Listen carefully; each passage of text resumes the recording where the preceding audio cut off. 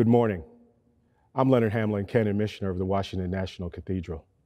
And on behalf of our Dean as well as our Bishop, I'm grateful and have the privilege of welcoming you to this morning's service of morning prayer.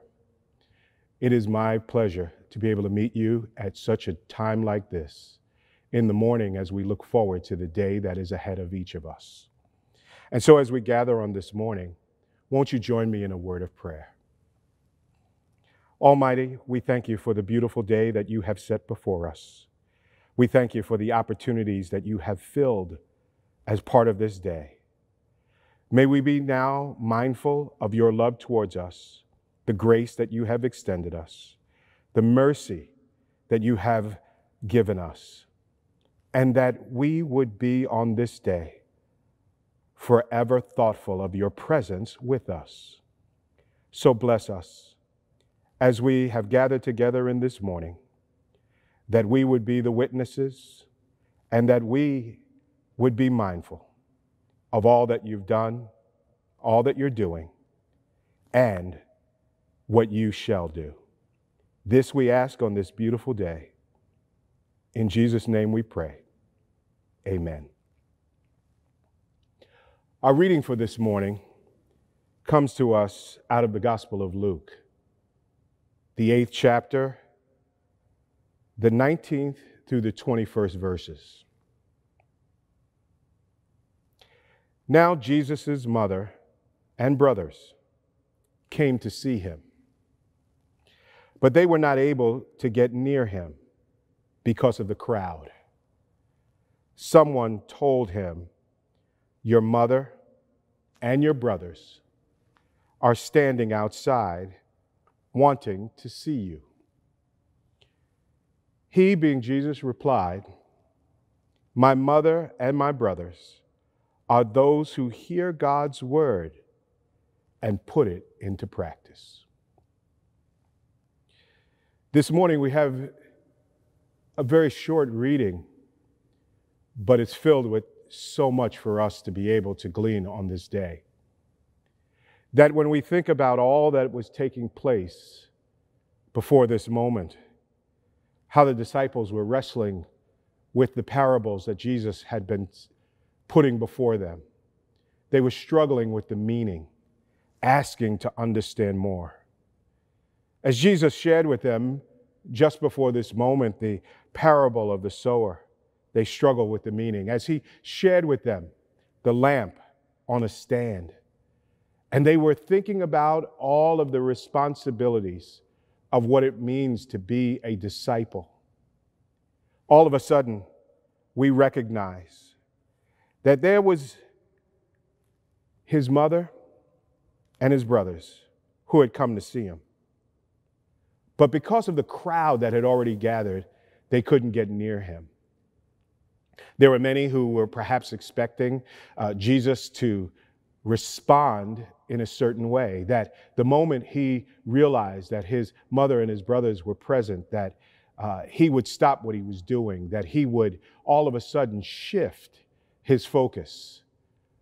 But in a very surprising response, he still talked to them about the relationship of his disciples and what it means to do God's work.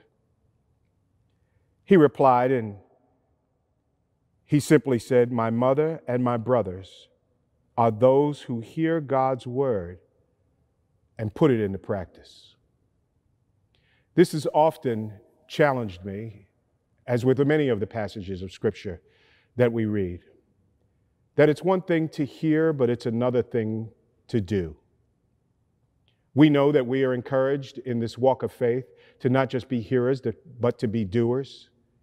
But somehow many of us, we struggle on the doing part.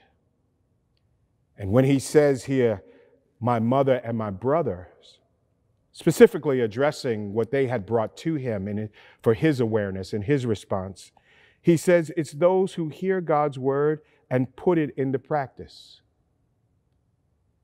He challenged them to think about relationships in a new way. Perhaps to think about them more different than the way that sometimes we like to set our values in terms of our relationships. We place our relationships so much on the physical natures, how we look, where we live, being close in community, perhaps same nationality, and in these times, certainly upon racial lines. But here, we still make the claim when we are sitting together in worship, when we are joining together in moments of reflection, that we make the claims of being God's children. And in this, Jesus says, God's children, the mothers, the brothers, those who are connected one to another, to think about relationships differently, that we're united when we're putting it into practice. It's a challenge to think how we love our neighbors as ourselves. It's a challenge to realize who our neighbors really are, not just those who live on the streets where we live, not just those who are restricted to the communities in which we live, not just to the borders and lands that we defined that fit our areas of comfort and even the limits of our own understanding, but to realize that we're all God's children. And to be God's child in relationship with one another is to love our neighbors as ourselves, is to love God with all of our heart, soul, mind, and strength. It is to show love everywhere we go and to put it into practice. Whether you on this day are headed out for work, whether you are in your place of residence, whether you're headed out to the grocery store running errands, the real question that we have on today is, will we put it into practice? When we're talking to family members, when we're speaking to friends and associates, that we put it into practice. So on this day, we are all mindful of His presence with us.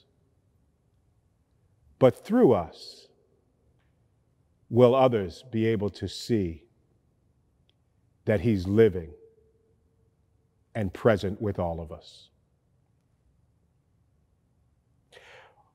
Won't you join me in that word of prayer that many of us learned in our youth? And I commend to you on this day to remember in times like these. Our Father, who art in heaven, hallowed be thy name. Thy kingdom come, thy will be done, on earth as it is in heaven. Give us this day our daily bread, and forgive us our trespasses, as we forgive those who trespass against us. And lead us not into temptation, but deliver us from evil. For thine is the kingdom, the power, and the glory, forever and ever. Amen. Won't you continue in prayer with me? Almighty, we come before you on this beautiful day, and we're praying for all who have been affected by the pandemics of coronavirus, pandemic of racism and prejudice. We pray for each and every one around the world. We pray for our leaders, and we pray not just for those leaders on these shores, but around the world, that they would work in this moment for the common good. We ask special blessings and prayers upon those who are working for a cure. Grant them wisdom. We pray that we would have compassion one for another. We ask that you would bless those who are on the front lines, our essential workers, those who are visible and those who are often working in the shadows, whose efforts help our lives, but whose faces we often do not see. So we ask now that you would fill us, that you would keep us, and that you would now send us to all of the places that you have prepared for us. This is our prayer. We ask in your name. Amen. May the Lord bless you and keep you.